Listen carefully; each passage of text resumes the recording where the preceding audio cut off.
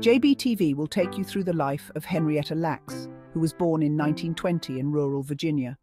Life as an African-American woman in the segregated South was challenging. I married David Lacks, and we built a life together. We raised our 5 children in Turner Station, a bustling community near Baltimore.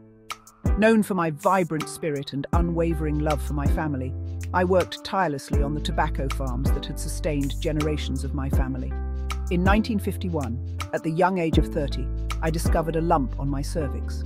This discovery would forever alter the course of my life and the future of medicine. I sought treatment at Johns Hopkins Hospital, the only hospital in the area that treated African-American patients. I placed my trust in the doctors, unaware that my cells would soon become instrumental in a scientific revolution. The cells taken from Henrietta's body possessed an extraordinary characteristic. They could survive and replicate outside the human body, something no human cells had ever done before. Henrietta's cells, dubbed HeLa after the first 2 letters of her first and last names, became the first immortal human cell line. I, Dr. George Gay, had been attempting to grow human cells in culture and recognized the momentous discovery. HeLa cells, unlike any other cells I had encountered, multiplied rapidly and indefinitely, defying the limitations of normal cells. This breakthrough opened up unprecedented avenues for scientific exploration. The scientific community quickly grasped the significance of HeLa cells. For the first time, researchers had access to a virtually limitless supply of human cells that could be used to study a wide range of diseases and develop new treatments. HeLa cells were shipped to laboratories around the world, becoming an indispensable tool in medical research.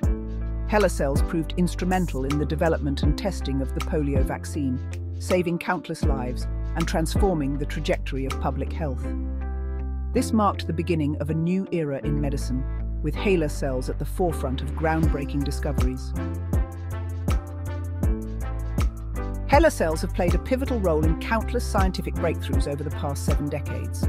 Their ability to grow and replicate indefinitely has made them an invaluable tool for studying a vast array of diseases, including cancer, HIV/AIDS, and Parkinson's disease. Researchers have used HeLa cells to develop new drugs and therapies, test the safety of vaccines, and understand the fundamental mechanisms of human biology. They have been instrumental in developing in vitro fertilization techniques, bringing the joy of parenthood to countless couples struggling with infertility.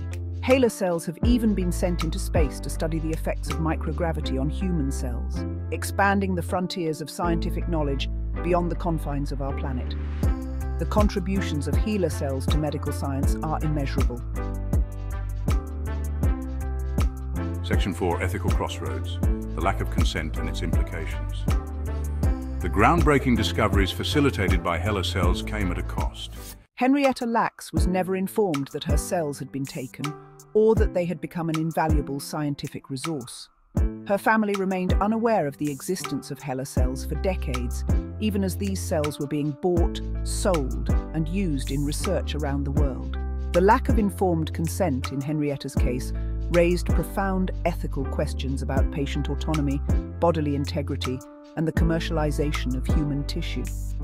It ignited a debate about the ownership of genetic material and the rights of individuals to control the use of their cells and tissues for research purposes. Section 5, The Lacks Family, a story of loss, resilience, and advocacy. The revelation of HeLa cells' existence and their profound impact on medicine came as a shock to the Lacks family.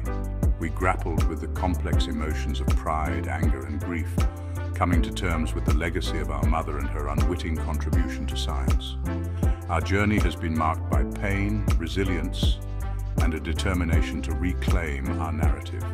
The Lacks family has faced numerous challenges in the wake of HeLa cells' fame. Despite these hardships, we have shown remarkable strength and resilience. In recent years, we've become increasingly vocal in advocating for greater recognition of Henrietta Lacks' contributions to science and for more control over the use of her cells. Section 6. Henrietta Lacks' enduring legacy, a catalyst for change. Henrietta Lacks' story is a powerful reminder that behind every scientific breakthrough lies a human story.